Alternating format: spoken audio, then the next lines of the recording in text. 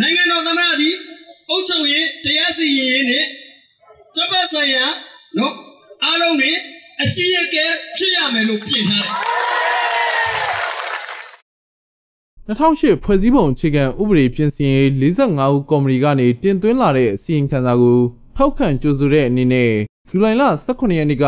ရန်ကုန်မြို့မဟာဗန္ဓုလပန်းခြံမှာထိမ့်မှတ်ပွဲပြုလုပ်ခဲ့ကြပါတယ်ဖွဲ့စည်းပုံအခြေခံဥပဒေဆိုတော့ပြောရင်ကလေးတွေကဆိုတိတ်နားမလဲဘူးအကြီးဖြစ်ပြီးတော့ဘာကြီးလုံးဟာတကယ်တမ်းကျတော့နိုင်ငံအားလုံးမှာဖွဲ့စည်းပုံအခြေခံဥပဒေဆိုတာက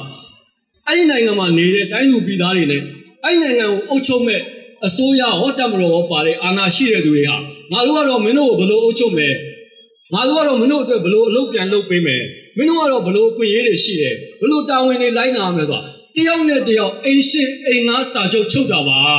ဖွဲ့စည်းပုံအခြေခံဥပဒေကရှင်းရှင်းလေးပဲ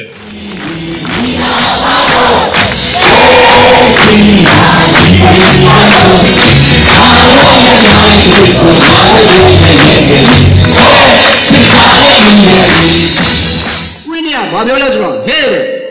ဟောဒီ2000ရဲ့အခြေခံဥပဒေမပြင်ဆင်နိုင်သေးသမျှငါပါဝင်ဟောဒီတိုင်းသူပြည်သားတစ်ခုလုံးဟောဒီတိုင်းသူပြည်လုံးထောင်ကြနေတာနဲ့အတူတူပဲတဲ့အဲ့ဒါကိုငါကမမေ့ရအောင်ဟောဒီထောင်ဝစ်ဆုံကြီးကိုမချွတ်တန်းငါဝစ်ထားတာပဲတဲ့အဲ့တော့ဒီနာဂိဥပဒေကြီးကိုအမြန်ဆုံးပြင်နိုင်မှတိုင်းပြည်အေးမယ်ဆိုတဲ့စကားကိုကျွန်တော်တို့ဦးဝင်းတင်ဟာကျွန်တော်တို့ပြောသွားခဲ့ပါတယ်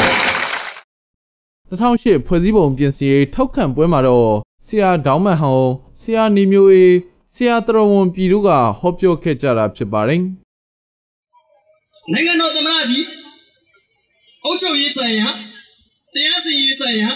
အဖွဲ့အစည်းအားလုံးရဲ့အကြီးအကဲဖြစ်တယ်လို့ရေးထားတဲ့အပိုက်ကိုကျွန်တော်တို့ကဒီလိုပြင်ဖို့ရေးရတယ်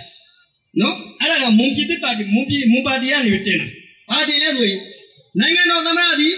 အုပ်ချုပ်ရေးတရားစီရင်ရေးနဲ့တပ်ပတ်ဆိုင်ရာနော်အားလုံးတွေအကြီးအကဲဖြစ်ရမယ်လို့ပြင်ထားတယ်ဖွဲ့စည်းပုံပြင်ဆင်ရေးထောက်ခံပွဲတွေကိုဒီကနေ့ဇူလိုင်လ18ရက်မှာရန်ကုန်အပြင်နိုင်ငံတော်ဝန်ပြုလုပ်နေကြတာဖြစ်ပါတယ်ဒီပွဲမှာတော့ဖွဲ့စည်းပုံအခြေခံဥပဒေပြင်ဆင်ရေးအတွက်ပြည်သူ့ဆန္ဒကောက်ခံတဲ့အနေနဲ့လက်မှတ်တွေရေးထုတ်ခဲ့ကြပြီးလူပေါင်းထောင်ကျော်တက်ရောက်ခဲ့ကြပါတယ်ကျွန်တော်တို့ကနိုင်ငံသားတယောက်ဖြစ်တဲ့အတွက်တရားဥပဒေစိုးမိုးမှုအဓိကလုပ်ချင်တယ်ပေါ့နော်လူ့ခွင့်ရေးတန်းတူညီမျှလုပ်ချင်တယ်ပေါ့နော်ကျွန်တော်တို့နိုင်ငံမှာ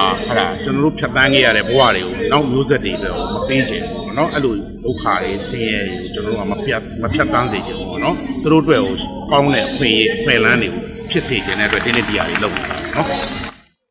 ကျွန်တော်ထားခွာတယ်498ရောက်ရှိပြီး50လုံးလုံးကိုယ်ရေးဦးစီးချုပ်ရောက်ရွေးတဲ့ကိုယ်စားလှယ်ဘောမှာ166ရှိပါ